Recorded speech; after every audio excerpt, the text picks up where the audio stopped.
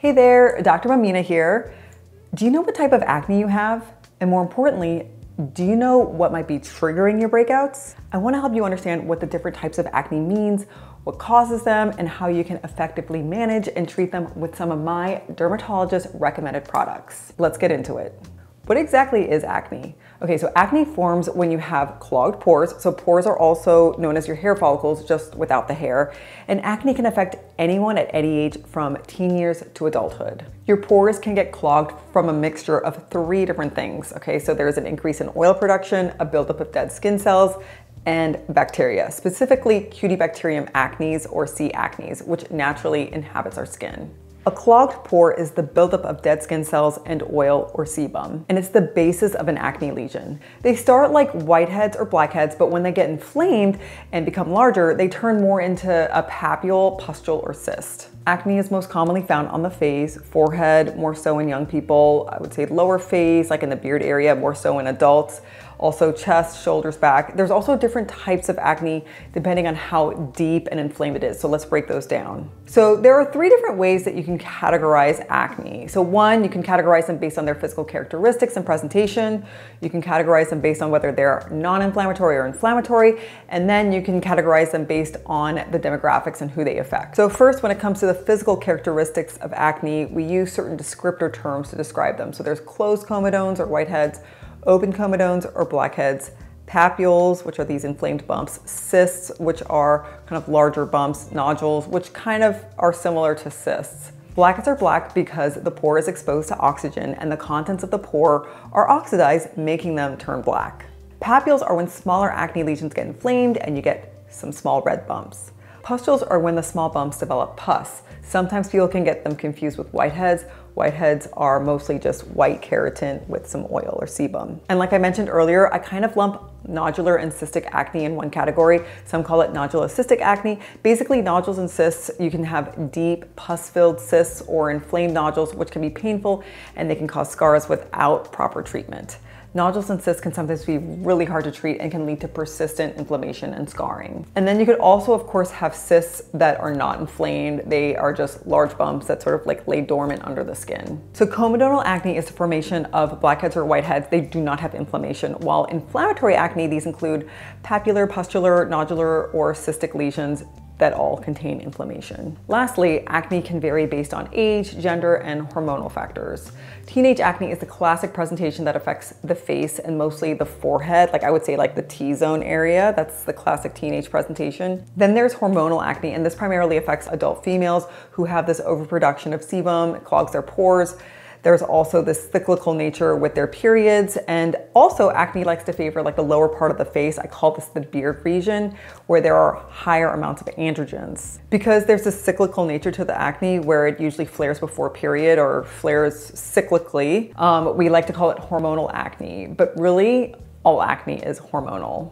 There's also adult male acne, which can be linked to hormonal fluctuations, which can be influenced by things like genetics, but also testosterone levels and other lifestyle factors. I tend to see more breakouts in men who work out a lot and maybe consuming more things like whey protein or taking testosterone supplementation. Okay, so aside from those key factors to determine the type of acne you might have, there's also acne mimickers, which are skin conditions that can really look like acne, that can lead to some treatment challenges. And oftentimes people think they have acne and try all these over-the-counter things and their skin will just get worse. Okay, so fungal acne or pityrosporum folliculitis is one acne mimicker that occurs when yeast kind of builds up in your hair follicles. They can look a lot like closed comedones, but what makes it different from regular acne is that fungal acne can sometimes itch, and then also when they're inflamed, you could just see like a bunch of pink monomorphic bumps. So monomorphic means they all look very similar in size and shape.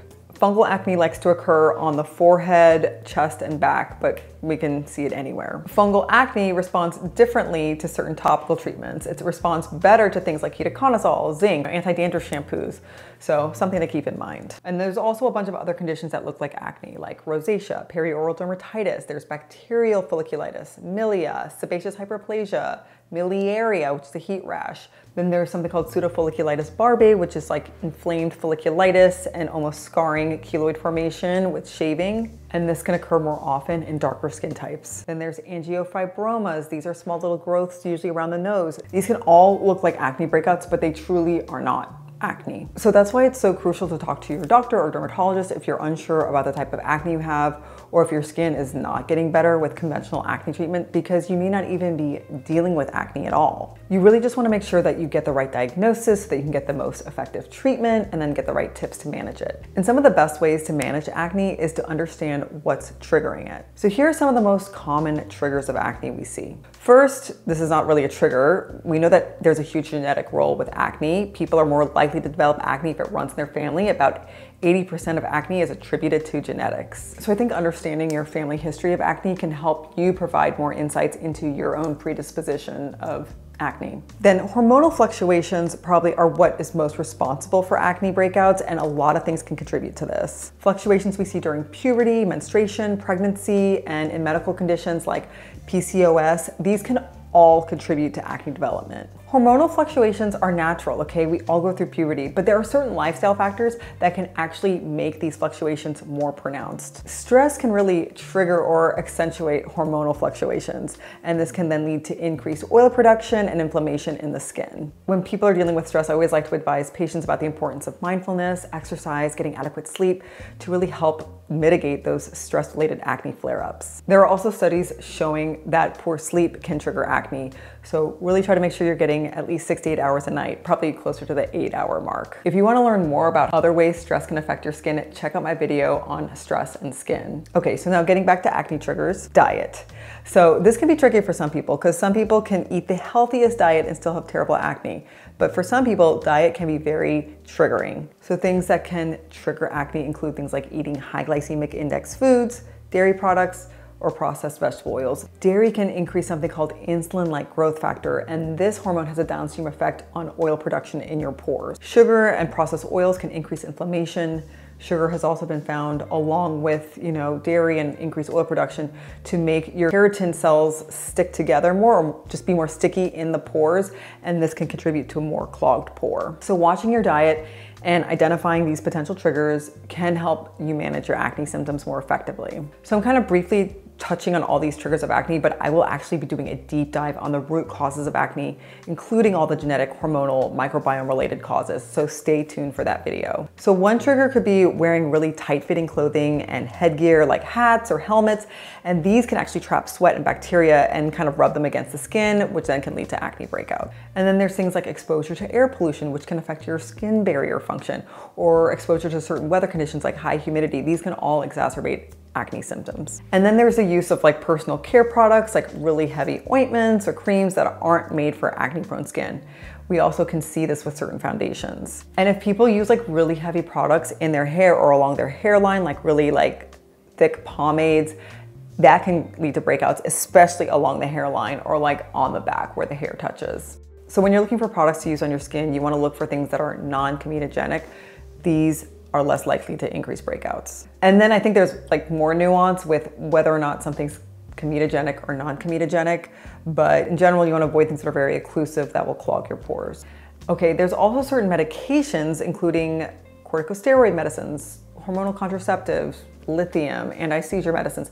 These can exacerbate or induce acne. So if you suspect that your medication could be contributing to your acne, you definitely want to consult with your doctor about alternatives. Okay, so lastly, picking or squeezing your acne lesions can definitely make inflammation worse and increase your risk for scarring. So please, please, please, please try to resist the urge to pick your face, because this is only going to make your acne worse and your scarring worse. Also, please remember to wash your pillowcases regularly. I would say like once a week. Just being aware and addressing these triggers can help you be more proactive in taking the steps to manage your acne and promote clearer, healthier skin. But along with knowing to avoid these triggers, there's also so many great treatments out there. Treatment options can vary depending on the severity of your acne, your skin type, your individual needs, but I still want to break down all the available options out there. Okay, so first there's your topical treatments, both over-the-counter and prescription topicals. So over-the-counter topical treatments are generally the first recommended treatment I give for mild to moderate acne. These include things like salicylic acid, which I think is great for oily skin, for whiteheads, for blackheads.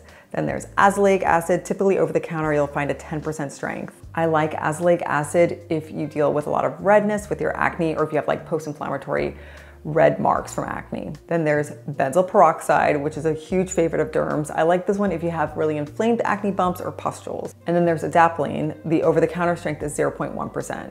I think everyone should be on adapalene or some kind of retinoid regardless of what kind of acne you have. And then there's sulfur. So this one's getting to be a little bit more popular. I think it's great for inflamed acne and those who deal with more redness. Glycolic acid, I do like this, and azelaic acid for people who are pregnant. Glycolic acid also helps with exfoliation. Oftentimes in acne products, you will often see glycolic acid combined with salicylic acid. Then there's other ingredients like zinc and niacinamide. I think that these aren't like main acne actives, but I think that they can support your acne clearance and they can be used in conjunction with other ingredients in a skincare product. Then there are the prescription topical treatments if you have more severe or stubborn acne. These include retinoids like tretinoin, tazarotene, adapalene, the 0.3% strength, and then there's also trifarotene, which is the newest class of retinoids. Azelaic acid in the 15 to 20% range. There's clindamycin, which is a topical antibiotic, and then there's dapsone, which has kind of more anti-inflammatory properties,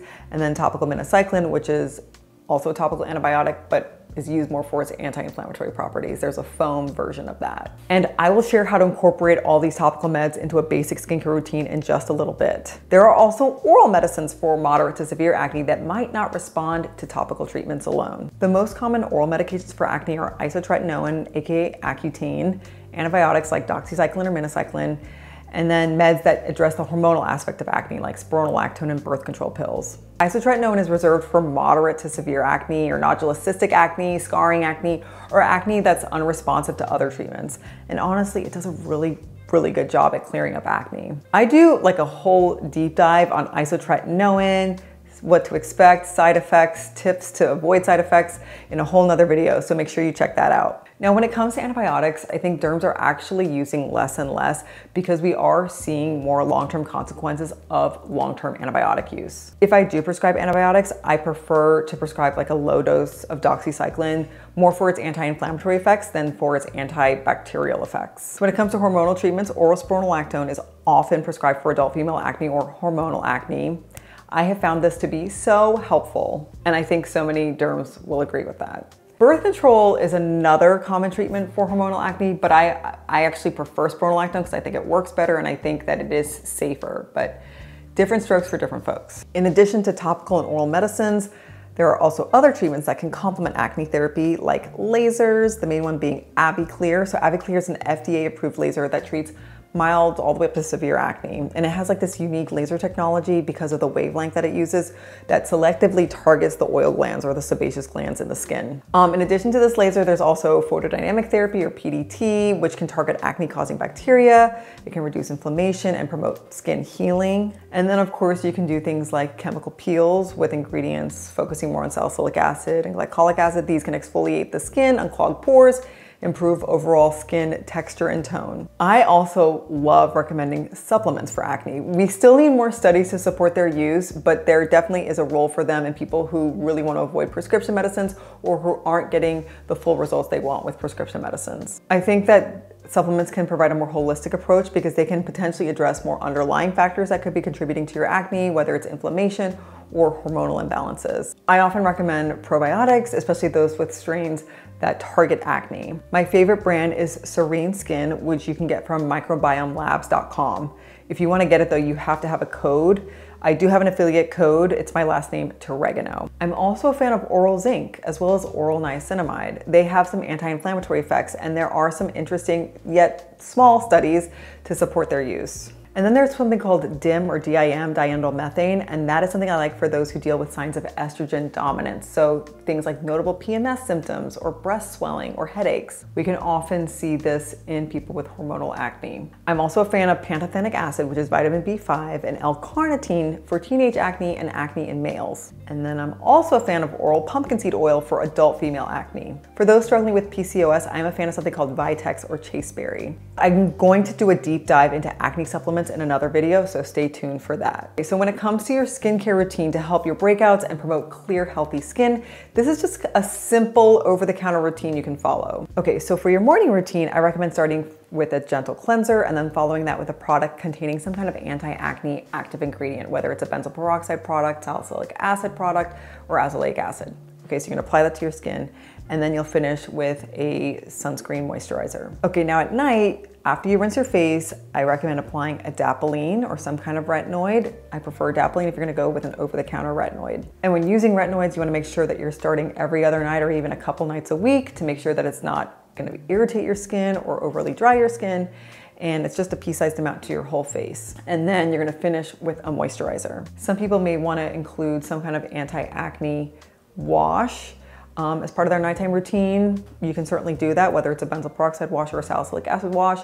I don't recommend introducing too many active ingredients at once. You can start with adapalene at night and one active ingredient in the morning, and if you need to, you can add another active at night. I'm tagging a ton of my favorite beginner acne products and acne emergency treatments in the description below for you to check out. But overall, understanding the different types of acne and their triggers is essential for effectively managing your breakouts. By identifying the specific characteristics of your acne and addressing underlying causes, you can follow a personalized skincare routine tailored to your skin's needs. And remember, consistency is key when it comes to treating your acne, so be sure to stick to your skincare routine and be patient. And as always, if you're unsure about which products or treatments are best for you, please don't hesitate to ask your dermatologist. I hear so many people talk about how it's hard to get in with a derm, the wait time is so long, but also there are so many online dermatologists with really quick turnaround service, so you might want to look into that too. I hope you found this video on the different types of acne to be helpful and basic ways to treat acne. If you enjoyed this video and you want to learn more about skincare, be sure to download my free gift, my top 5 skincare favorites. And remember to hit that like button, share this video with your friends, and subscribe to my channel to start your holistic wellness journey for your mind, body, and skin. Thanks for watching.